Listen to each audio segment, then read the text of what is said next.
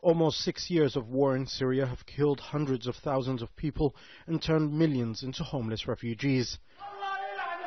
What started off as a peaceful protest movement by Syrians demanding freedom soon turned into a civil war, with regional governments and international powers trying to further their own interests by backing opposing sides.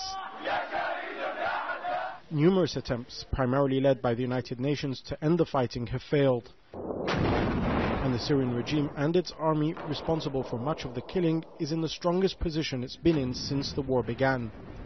That's primarily due to its allies. Russian airstrikes on rebel-held territories tipped the balance in favor of Bashar al-Assad's government. On the ground, thousands of Shia militia sent and armed by Iran helped consolidate Assad's grip on power. The fall of Aleppo was testament to this. On the other side, Gulf countries which once armed and funded rebel groups have significantly reduced their support, unable to agree on what a post-Assad Syria could or would look like. While Turkey, which continues to host more than 2 million Syrian refugees, is being seen as the biggest game changer. Turkish leaders had insisted that they would never allow for Aleppo to fall and that Assad must leave for peace to be achieved, but that has all changed now.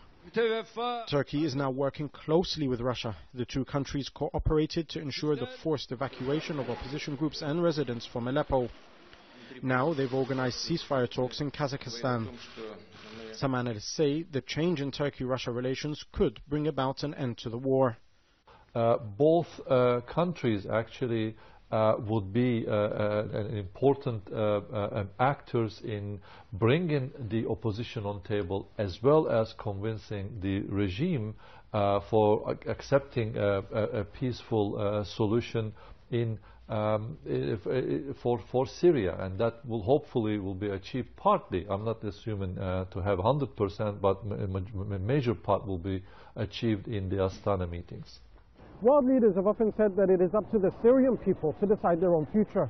But the truth is that it is regional and international powers who have allowed for this war to continue, and it is them who have the ability to bring it to an end.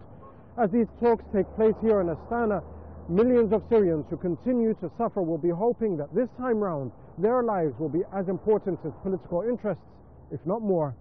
Jamal Al-Shayal, Al Jazeera, Astana, Kazakhstan.